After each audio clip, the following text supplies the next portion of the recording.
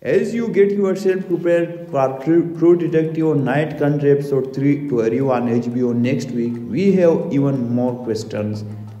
In the new promo which arises, what is one of the biggest ones at present? Just go ahead and think about the scientists themselves.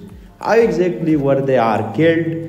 It would be easy to say that they all perished as a result of freezing to death, but there is something from the newly released promo for episode 3 that suggests that this is not actually the case. Instead, there is something else going on here.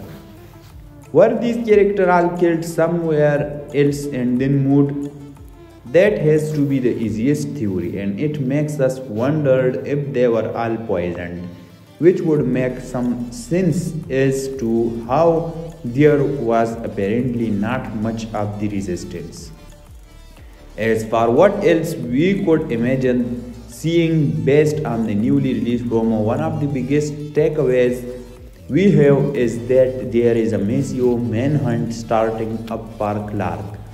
Not that this is all that much of a surprise, all things considered. We are taking here about someone who is clearly dangerous and capable of a lot of terrible things. Why would not everyone do whatever they could in order to find him, provided that he is still alive?